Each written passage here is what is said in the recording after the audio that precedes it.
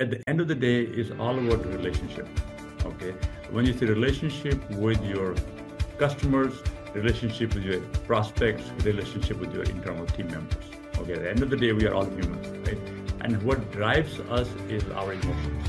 Okay, so the core attribute I would say for us to be successful and grow is that when we work with our customer, we really put ourselves in their shoes. What exactly is their pain? What exactly is driving them to come to us to do something what needs to make their life better?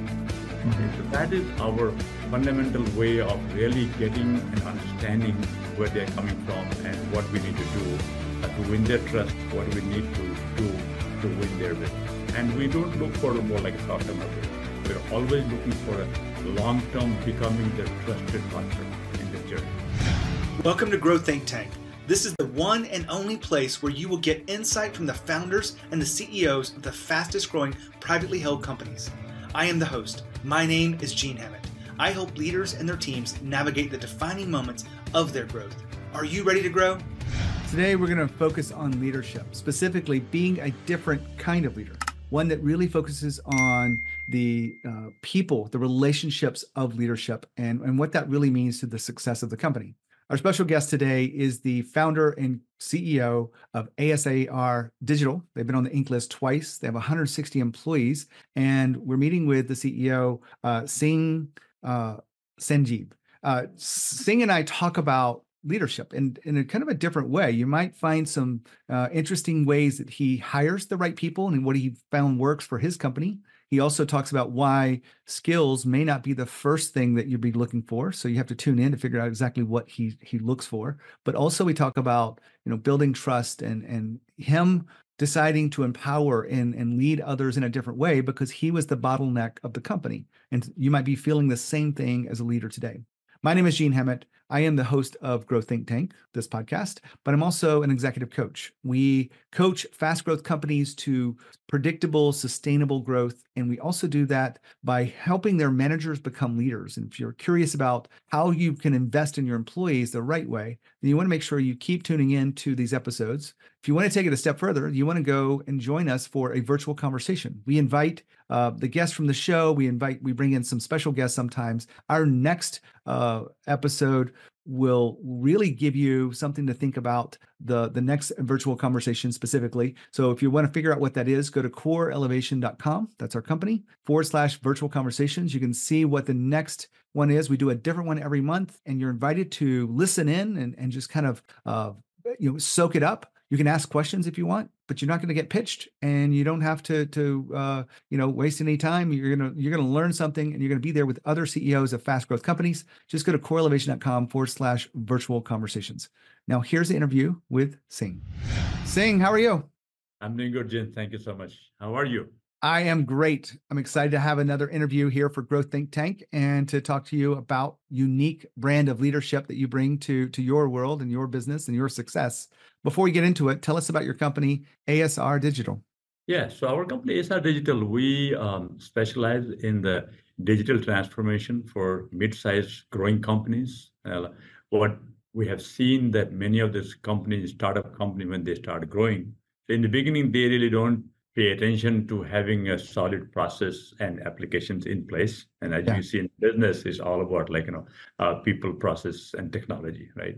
So then what we do is we come and help those companies say, hey, how do you set yourself for the growth with solid business processes, solid systems in place, so that system and processes is the last thing you need to worry about as you are going towards your growth journey. So our company, we are SAP partner. SAP is a market leader in the ERP software, as you might know. Right. So we leverage SAP technology and SAP platform to help our customers in their digital transformation journey. I worked for PricewaterhouseCoopers many years ago, 20 plus years ago, before I became an entrepreneur. And SAP was such a huge area back in the late 90s.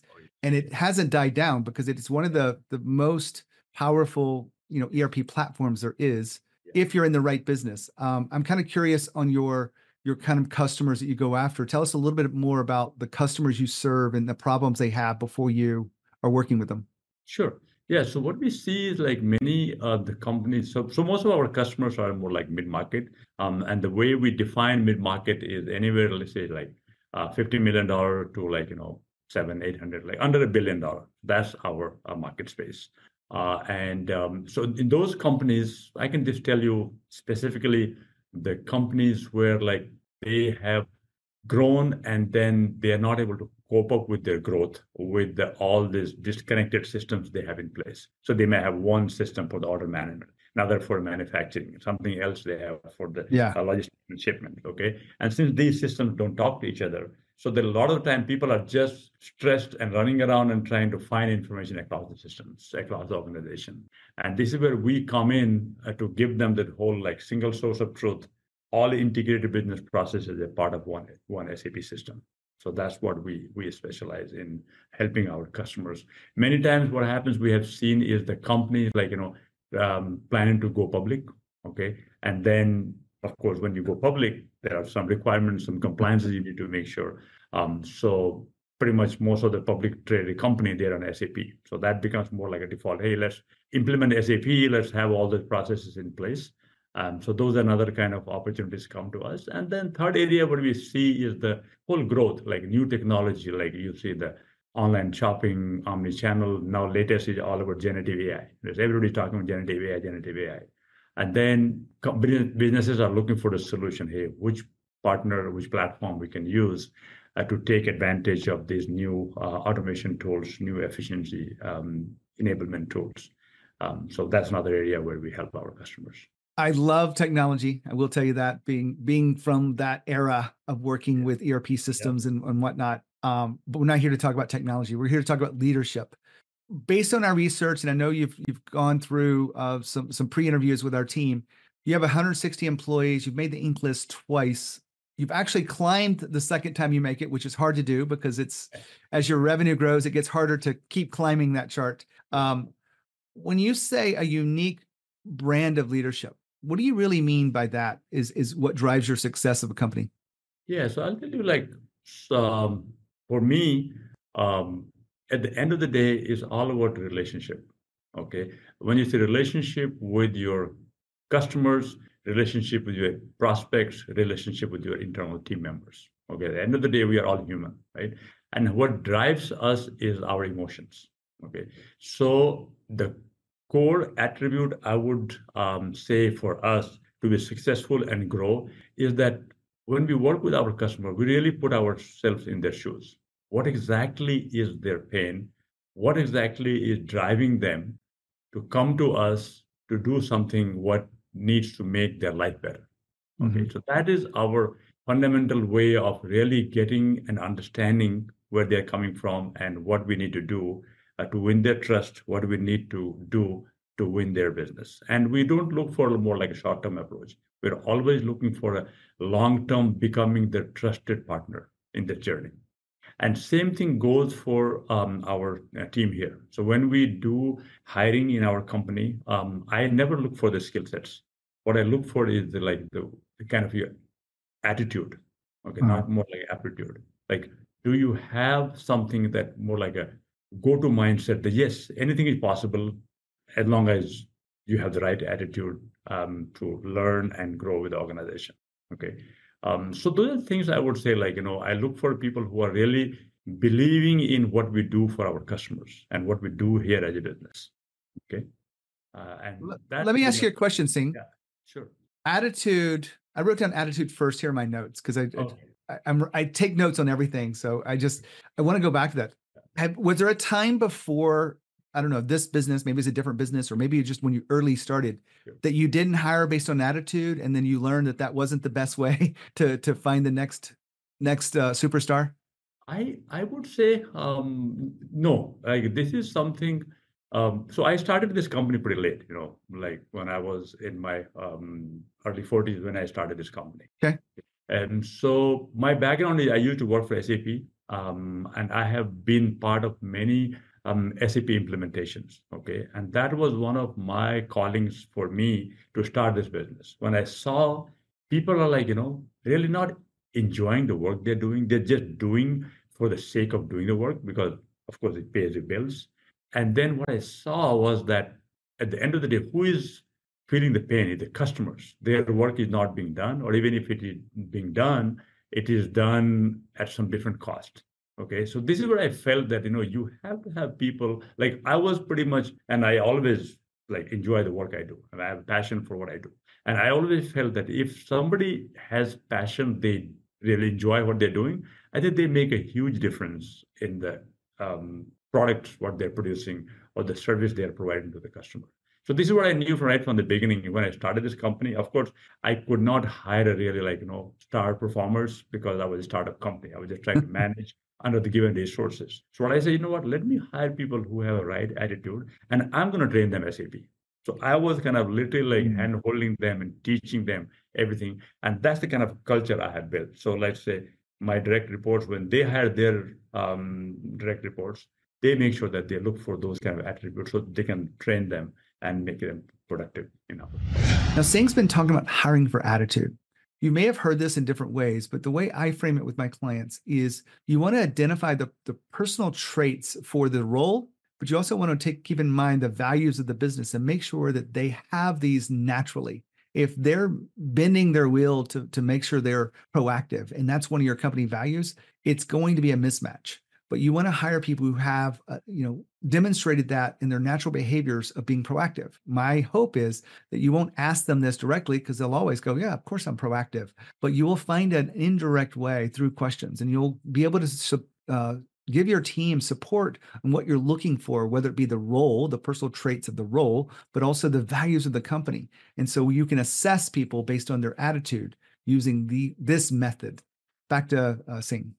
It's a big lesson I think a lot of founders have to learn. And I've had to learn this too, because we look for people that can do a certain function. Yeah. And we look for skills first. But I learned over time that it's not skills first. It really is that attitude. It's a really good way to put it. When you're finding people with the right attitude, it's a lot easier to teach them SAP than to get them to have that passion that you were talking about, or to be bought into the mission of your customers and serving your customers. So when you talk about being a different kind of leader, can you describe to me what drives you as a leader? So it's a lot what I see is based on like my background, okay? Background of doing things under a lot of constraints, okay? And that's what we do. Like when we go and execute SAP projects, like always have like constraints of timeline, constraints of budget, constraints of availability of resources, either from us or from customer side.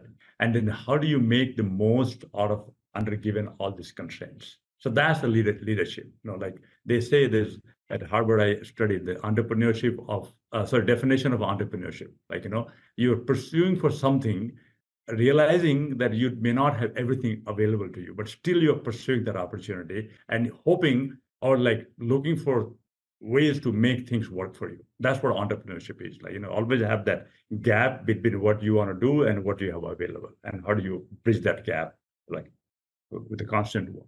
So that's, I would say, like is our leadership style, personally. I'm curious around that. You mentioned entrepreneurship, and it's what drives me in my business. Yeah. Do you also hire people that have an attitude toward entrepreneurship, have a sense of ownership around the work that they do? Yeah, absolutely. See, the entrepreneurship is when I say entrepreneur, I don't not necessarily mean in terms of business, like ability to start organization, start the business. Right? Entrepreneurship is all about pursuing something, and that you may not have all the resources available to you. Still, you're trying to make it work. Yeah. How do you make that work? That mindset is entrepreneurship mindset. I see that quite often in the pattern of people. One of the things I love about having this podcast is interviewing 1,000 people plus that are hiring people and creating value from limited resources, like a higher value to the market. Right. Exactly. And you're giving a great example of this because you're hiring people with the attitude you want. You're training them SAP, which is very valuable skills. But I would imagine with that, you don't have that much turnover because you are bringing in people that feel like they fit inside this. What's the benefit of this different kind of leadership you've been talking about? Yes, I think before I will, it's not all rosy. I'll be very honest with you. Even with that, that approach and mindset, I have failed many times in identifying the people because there's so much you can know in the interview. Like you talk to the person once or twice, and then you make assumption based on the answers they gave you based on their body language. But then you soon realize that whatever you presumed, those values are not aligned. But I believe in failing fast. Okay, as I will make a mistake, I'll accept my mistake and then just take a decision. We just don't just carry on just because we made some mistake.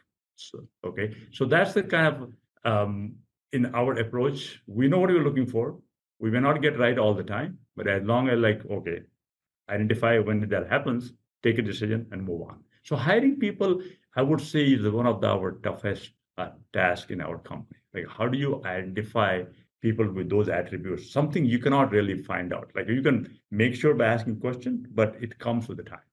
Well, I think you're not alone because a lot of people that sat in this same seat, if you will, behind the interview with me are failing fast too. And they're one of their biggest struggles is hiring people.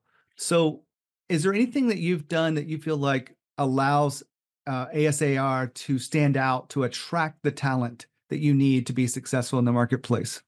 I think what I have seen is the like word of mouth is the best way. Like, when your team member is talking about like why um, anybody should join ASAR Digital rather than like, we claim through our advertising and job posts, and anybody can write whatever they like. But if when somebody else is talking about you, I think that goes a long way, in my opinion.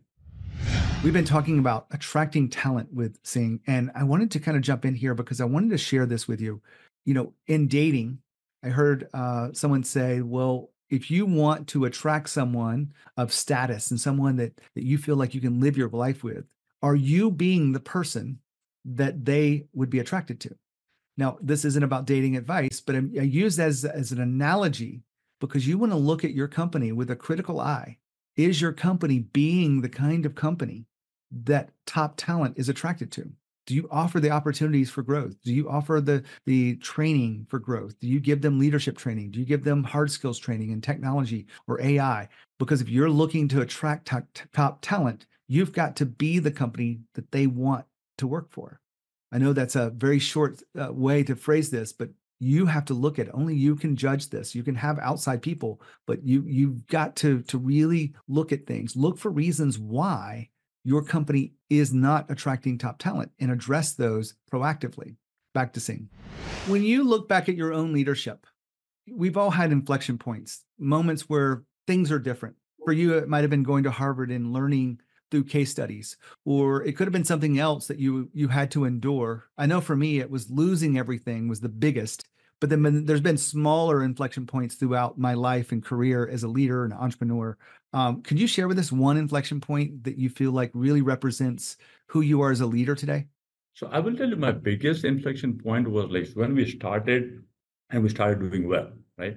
So at that time, I'm pretty much owning everything, like our every customer engagement, our every sales opportunity, every project I'm driving myself. I feel in full control. I feel I'm doing everything, whatever is needed to make everything successful. And that's how we are like one success after another success. But then comes the point where like I'm becoming the bottleneck. Yeah. Right. So that was my inflection point. How do I start trusting my people to run with things without me being involved? Okay. And that was kind of biggest, I would say, lesson for me, that how do I step back and let them do, accepting things will not go as I would have done myself if I run that cycle. But still, I say, you know what? We'll accept and learn from our mistakes. I should be prepared that yes, the kids have started walking, they will fall. Okay, as long as I'm there to support them when they need our help. So that was a big inflection point. Like, how do you let your team start taking the ownership and you can start taking the back? Many times I have seen even that has turned out to be a mistake in some areas where I may not have fully thought that the team is capable of running with this, and I have had to go back and take over. Okay, but then again, after setting things up, my tendency again is step back, let them run with this. I think we've all had to learn this the hard way too. It's one of our inflection points in leadership because as founders, we're so entrenched into the success of the business and we know what's going on and we feel like we need to pull it together. But there is a time when you've got to let go and you've got to become a better leader by letting go and supporting them through the growth. Is there anything that we haven't touched on today that you feel like is important to the conversation of being a different kind of leader? One thing I'll say is like from the leadership perspective, many times like you as a person have to really carry that energy in the organization. Like if you are passionate, if you're charged up, if you show that you have the vision, you know what exactly you're doing, I think whole organization feels really charged up and motivated. Okay. So it's very important for a leader to have that kind of a mindset and that I know exactly where I'm doing and I know exactly where we're going and where we're taking the organization. Because then everybody else is looking at you. Okay. You cannot afford to, I don't know, we'll see, let's see, we'll try this. If this works, you have to really, that's the responsibility of sitting on the chair, I would say. And you can't outsource that to someone else and empower someone else. Yeah. Hopefully everyone has the same kind of energy and charge up, but I agree with you that we can't, delegate the energy and the passion that we have for our business and our customers and the success and growth to others. We have to lead the charge there. So great reminder, Singh. Thank you for being here on the podcast and sharing your wisdom. My pleasure. Thank you so much, Gene, for having me. Well, I love interviews about leadership, especially companies that are, really working hard. They're growing, they're evolving, and they're continuing to really treat their people the right way. He said one of the biggest challenges he has is attracting talent. I bet you can agree with that. And you want to make sure that you're not only attracting talent, but you're also leading them powerfully. If you have any questions about what is missing inside your culture, inside your performance as it comes to leadership, make sure to reach out to us. Just send me a question, gene@genehammett.com. Happy to help you and maybe even steer you in the right direction. Maybe we can even get on call if you're interested in talking about your specific situation. Happy to make that happen. When you think of growth and you think of leadership, think of Growth Think Tank. As always, think of courage. We'll see you next time.